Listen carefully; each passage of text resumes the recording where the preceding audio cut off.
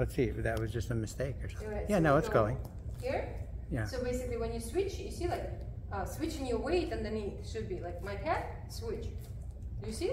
Nothing happens. Because sometimes you go on the foot, you understand? But it should be nothing, move.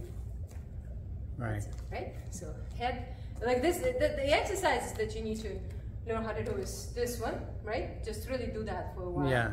Understanding that every step, any dance, I'm always have two centers, and two centers always go away and to each other. Right. Away and to each other. Right. Whatever step you're doing, apply the same things, number one.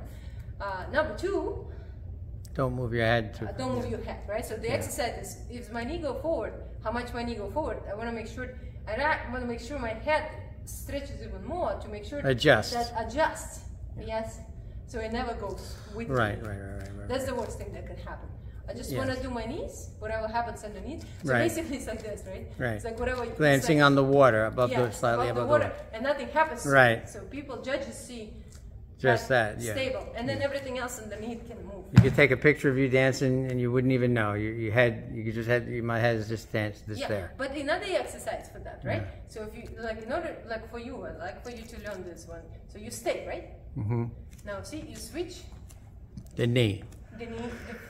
No, you switch the weight from one foot to another. But do you see how?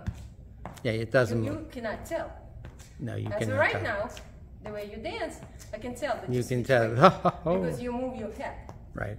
But you should do this exercise and really learn how. It doesn't matter which foot I'm on. It doesn't matter what happens in my body. Head stays. Yes, very good. Wonderful stuff. Thank you.